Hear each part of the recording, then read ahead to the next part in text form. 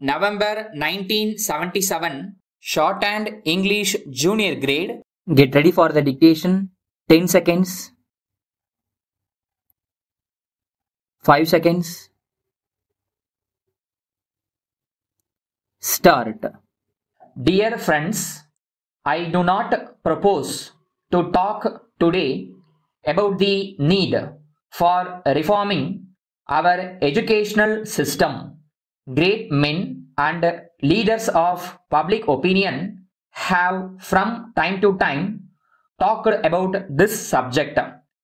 First of all, we have to be clear about the objectives that we wish to achieve through education.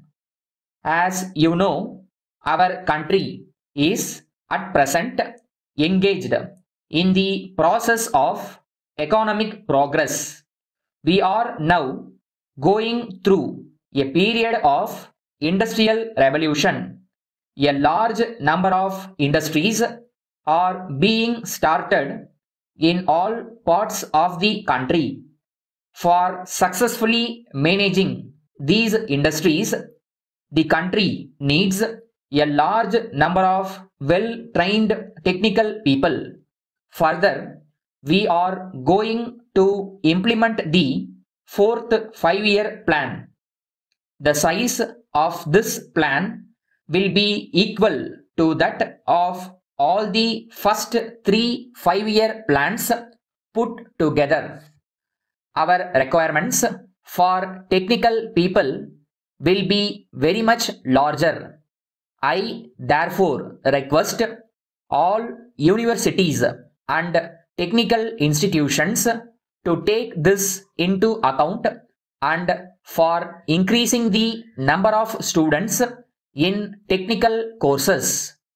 The academic content of the technical education has to be good.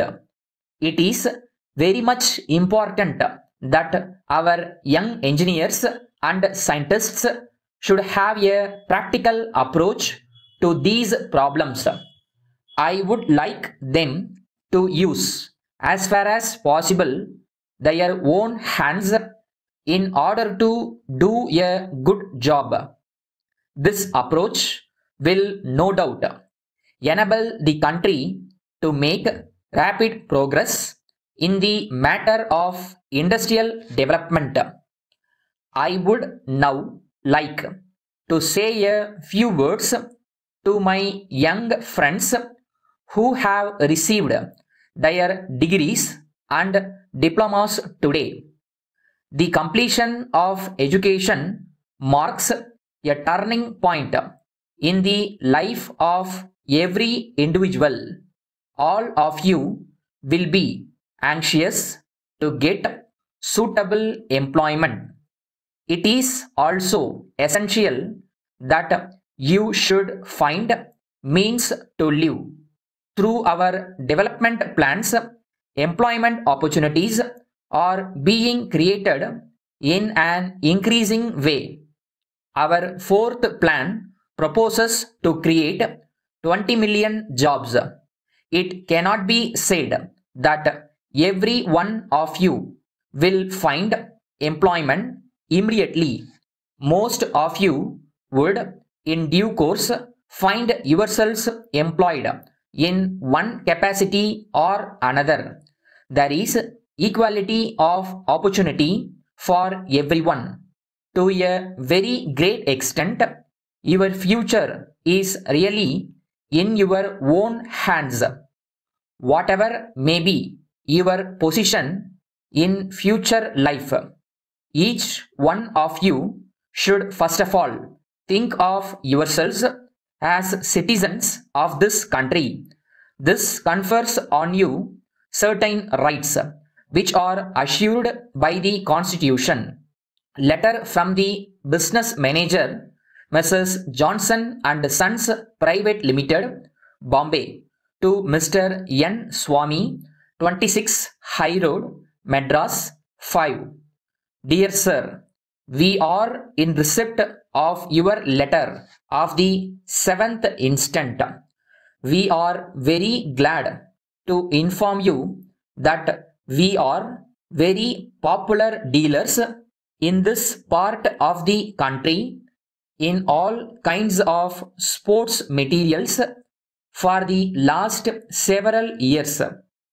We have very great pleasure in enclosing our catalog, which we hope you will find both interesting and helpful.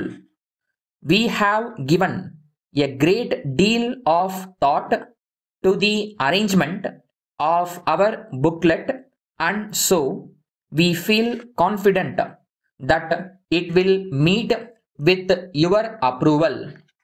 May we draw your attention to the section of our booklet which deals with cups and medals.